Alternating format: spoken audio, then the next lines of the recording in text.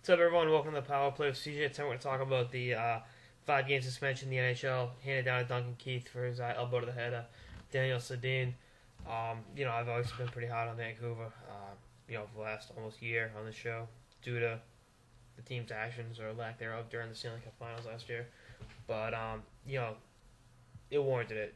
I don't think you can go out there and go head hunting on a player like Sedin.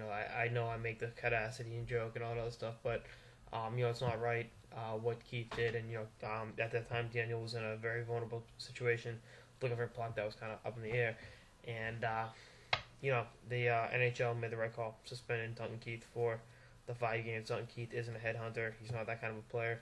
But at the same time, player safety has to be of the utmost concern in the National Hockey League. You're trying to avoid violence in the National Hockey League, well, and that's it. I know Sedin ran him earlier in the game. I think it was poetic justice.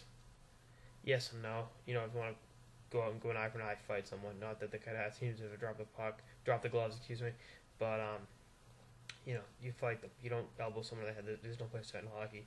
And I'm saying this is someone that despises the Vancouver Canucks and the way they play the game.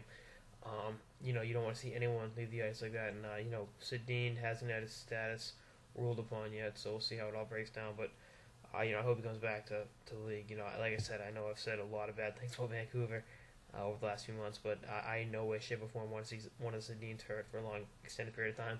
I think not only for them as people, but as a fan of the game of hockey, one of the most skilled players in the game gets taken out. It's not something you want to see. So, I hope he gets better soon and can help Vancouver, going forward. But like I said, Duncan Keith isn't a headhunter. That's not how he plays the game. But at the same time, the NHL has to keep safety at the forefront, and you got to take hits like that out.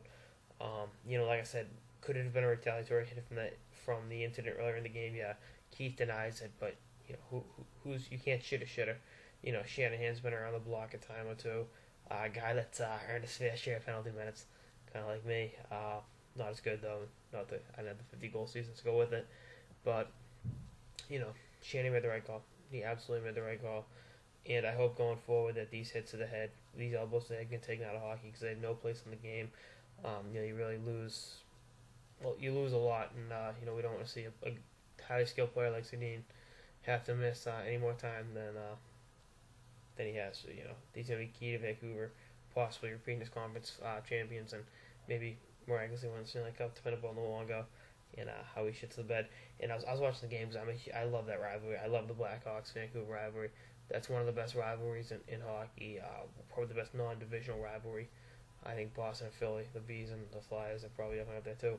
But there's going to be violence in that kind of a playoff series. But you don't want to see that. So hopefully, Keith learns his lesson, and both teams can meet up again and have another classic series this year, as they have each of the last 3 playoff years, and all 3 were thrillers, all 3 series. So that's it for this episode of the Power Play with CJ on the 5-game suspension. Brendan Shanahan and the NHL disciplinary committee handed down a Chicago Blackhawks defenseman Duncan Keith for his elbow to the head of Vancouver Canucks winger Daniel Sedin. Stay tuned for more episodes throughout the season. Later, guys.